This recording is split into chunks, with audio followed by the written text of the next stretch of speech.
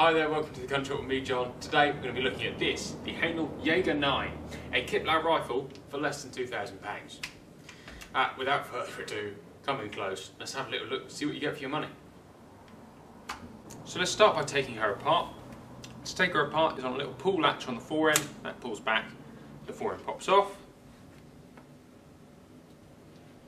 top lever pushes over, and the barrel swings out, revealing your little tilting block there.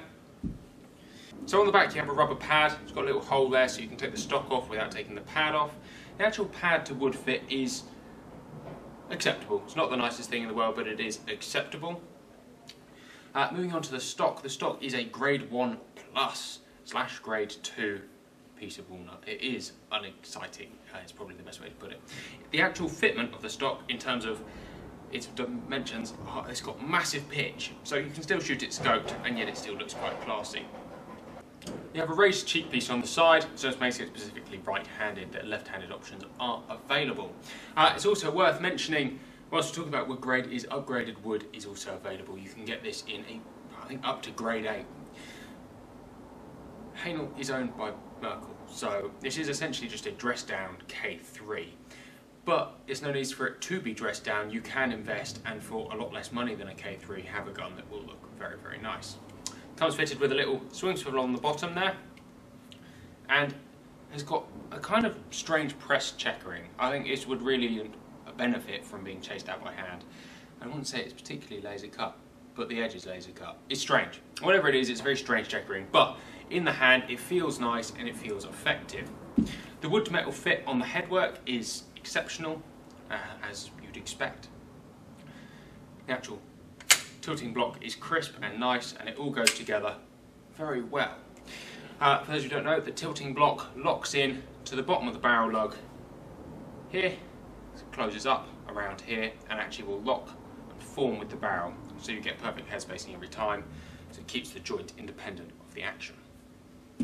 One would presume that this little drift pin in the side allows you to remove this faceplate, so you should be able to change your caliber with relative speed. For a cheap gun, that's quite nice. However, again, probably looking at the prices of barrels and blocks, wouldn't be far wrong of getting yourself a new gun anyway.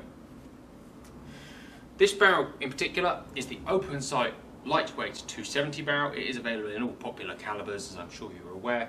It's also available screw cut. You can get a slightly heavier weight, you can get shorter and longer barrels. As I'm sure you can see, these fibre optic sights on this barrel are quite nice, and I think the opportunity to have it open sight is quite smart. There is room with the way the foresight is attached to have it threaded underneath here. They come unthreaded. The foresight is sprung. It's a nice feature. It means you're not going to break it quite so readily. And this rifle is very much functionality built. It is a function built rifle. So this rifle is designed to work, and for a kipplauf this is probably one of the least exotic but yet best engineered options out there. If you're after a no frills yet still absolutely beautiful rifle, you can see they've put a lot of thought into making it semi-abusable, I think the word would be, and yet still extremely refined. Let's just pop it together. The fore end is fairly unexciting as well, but does match the stock with its strange, nasty semi-lacquer finish. It is a dyed finish as well. Doesn't do anything for me, but you know, just as a quick one, I think this would hugely benefit from being stripped and oiled properly, but that's something you can do on your own accord. Essentially all you're doing is saving money by buying this slightly cheaper gun anyway. Let's pop it together. Pops together rather nicely, clicks in there, and that goes up.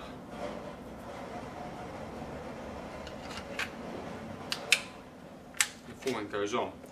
There is a slight adjustable draw piece here. That's quite nice, so you can actually make the gun feel a little bit tighter if you ever feel like the joint is a little bit slack. And the way it clicks on, and generally the engineering across this gun, by the way, is absolutely superb. The rail is an 11mm dovetail rail with a little stop block in the back, so you can put return-ish to 0 mounts on here, which is quite nice. Opens and closes fantastically, actually. Very, very nice. The trigger is fully adjustable and is single set. A bit like the K3, you have the same cock to decock on the safety, and you can turn it into a 3-stage as well.